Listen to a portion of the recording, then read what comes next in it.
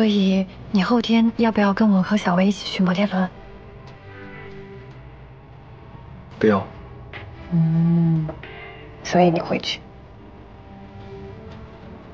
你小心哦，现在离得很近。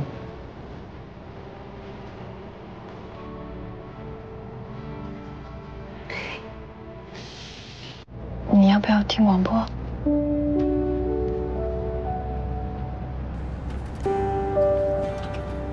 可以帮我调到 FM82.4吗？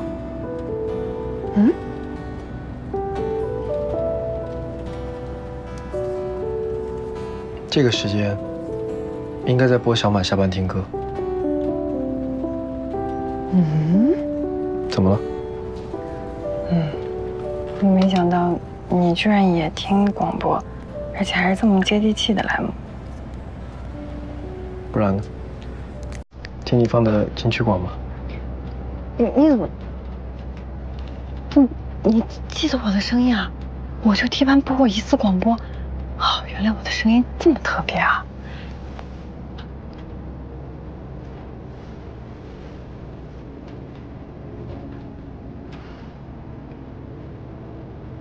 所以你为什么喜欢听广播啊？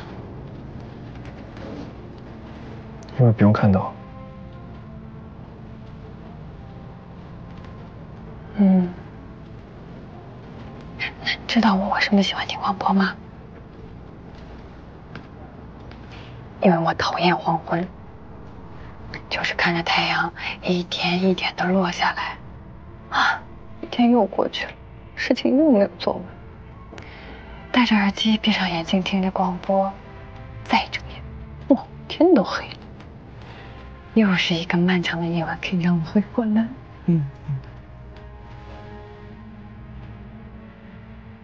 笨蛋。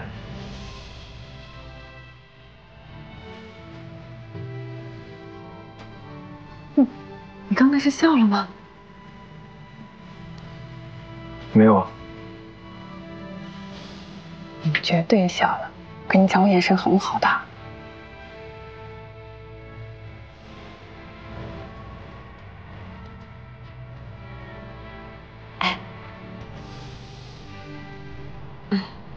所以你后天要不要跟我和小薇一起去摩天轮？不要。所以你会去？你小心哦，现在离得很近。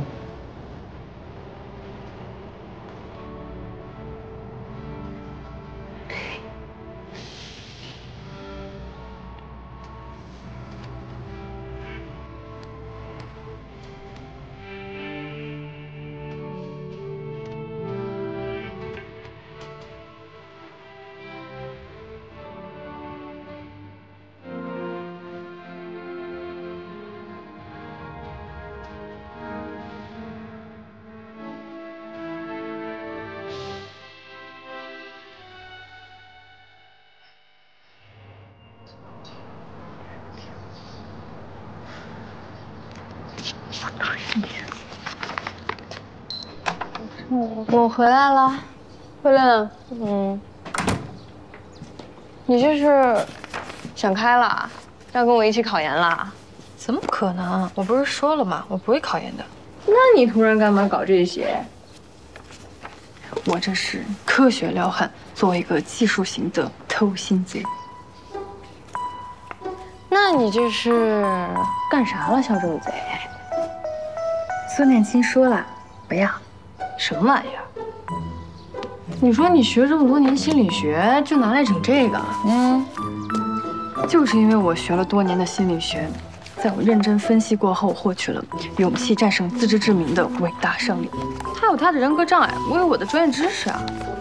你这倒是也行，但我有个问题啊，为啥你参考的是变态心理学呀？这个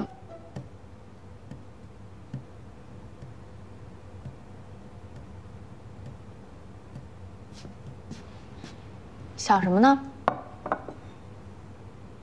啊，没什么。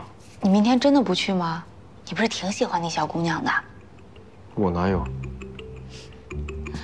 你都叫我去查那个收养家庭的背景了，应该是很喜欢，才会替他这么关心吧？我理解错了吗？不去，肯定人很多，而且又没什么好玩的。你又没坐过摩天轮，你怎么知道不好玩？你就去吧。你说你长这么大都还没有约会过，挺难得的。都说了我不去。好吧，